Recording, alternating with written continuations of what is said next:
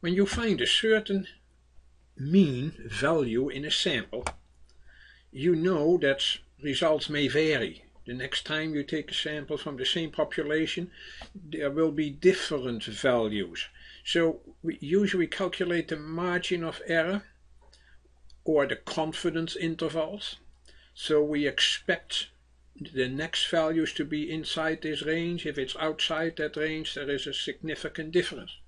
This is all nice and fine if you know that the population you take the sample from is normally distributed. That is not always the case, or you do not always know whether that is the case. In such situation you have to do bootstrapping. That means you have to pull yourself out of the trouble, bootstrap, and find that situation. So let's say we found these values. I cannot calculate the normal way, the mean and the upper bound and the lower bound, or the margins of error or the confidence intervals. I have to do a little more. So what do? We are going to resample this thing in a simulation. We do that exactly the same number of cases, and then we calculate the mean. But how did we get these values? We use the index function, and we say from that range A1 through A30, give me a random value. So take the row number from the collection of rows A1 through A30 times a random number, and a random number gives you a value between 0 and 1. So it recalculates all the time and finds a different row. So we have to add 1 because rand is between 0 and 1. So when I do that and I copy that formula down, I get a random selection of these values with repetition, by the way. So we have 5 several times here, we have 1, 4 several times, etc. Calculate the mean of this sample. But that is only one drawing, one run. So we're going to replicate that a few times. So you copy all these formulas to the right. I did that 15 times, which is not really much, but that is just all we can see. And you calculate all the means for those, so each drawing gives me a different mean. So now I have to find out, this was bootstrapping already, but we are not done yet. We have to find out what is the mean of all these means, and then find the upper bound and the lower bound. I did that here. The mean of the means is the average of all these means. How many samples do we have? Count all these means. And then we have to find out what is the cutoff value at the 2.5% level, two-tailed, that is 2.5% to the left, 2.5% to the right, which is the most common confidence level. That is the number of samples times 0.025. I really have to round that up, in this case to 1, because we are going to find the kth value in a sorted order. So if we would sort these means in a sorted order, then I could find the kth value. We can do that with a very simple formula. That is the small function. Small says, give me the smallest value, so it sorts internally from these means. At what position? We use the round up function to round up that number that we found as the cutoff value. I rounded that up to 0 number of digits, because we need a real integer value. But if I use integer, it might in this case round down, and that would be the value 0, and there is nothing at the zeroth position. Okay. Then we do the same for the upper bound, but we use the large function. The large function looks at the end, and it finds the the 30th position or the first position at the end. So we found out based on 15 runs that the mean of the means is 40.97 with a lower bound of 35 and an upper bound of 47. Everything outside that range would be significantly different. If I press F9, everything will recalculate and I get different results, of course, because I have only 15 runs. We are going to do this with Visual Basic, so I can run many more cases without using all this space for nothing. So I'm going to Visual Basic, Alt F11, insert a module, I did that already, and I called it sub Bootstrap. I declared a series of values, a series of variables. The different kind is these two, they are arrays. Means open close parentheses, values open close parentheses. We will store multiple values in there. We calculate how many values we have in our sample.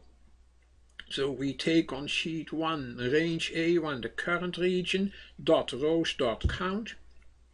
In our case that will be 30. And then we set O range, which is of the range type, to sheet 1 range starting at cell A1 through cell A30, cells R row 30, column 1. We have already declared the variable means, but now we are going to redim it. And we say it should run from 1 to 100, so it should hold 100 values. Then we loop 100 times for j equals 1 to 100. Next j. Inside that loop we are going to redim the values array from 1 to r. Remember, each time we need to do the same number of samples. 1 to r. We loop through those 30 values in the array and we store in there for the first element, the second element, up to the 30th element, the worksheet function index that I explained in the sheet already, based on O range. That is that range here.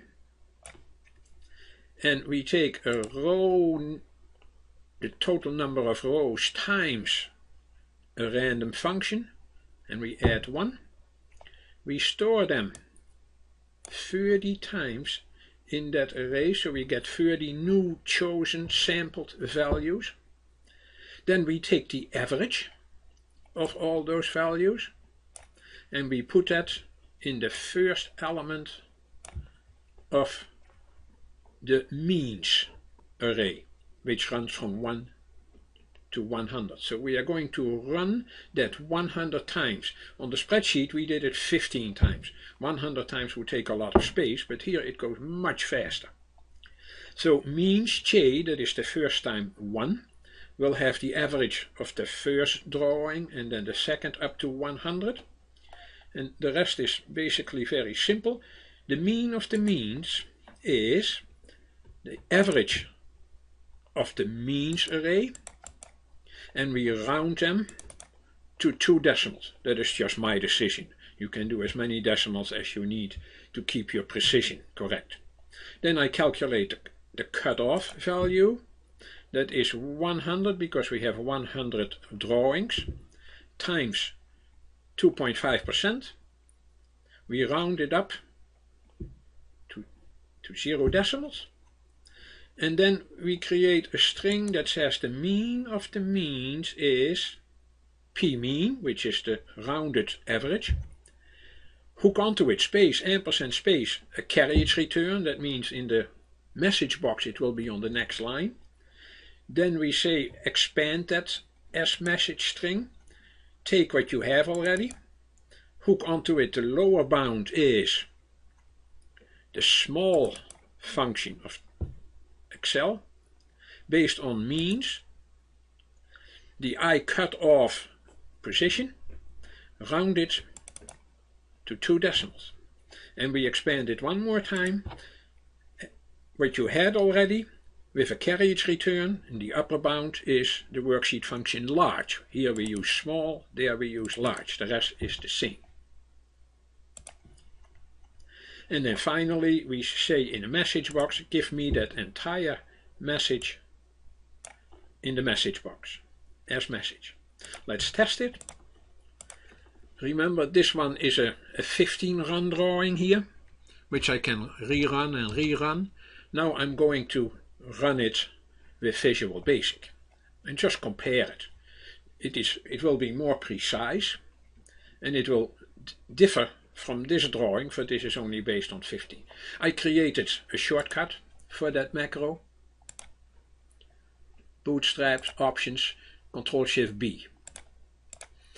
Ctrl-Shift-B, and it runs very fast. It runs 100 times instead of 15 times. It says this time the mean is 40.56. There it happened to be 42. The lower bound is 32. The upper bound is 49. I could run it again.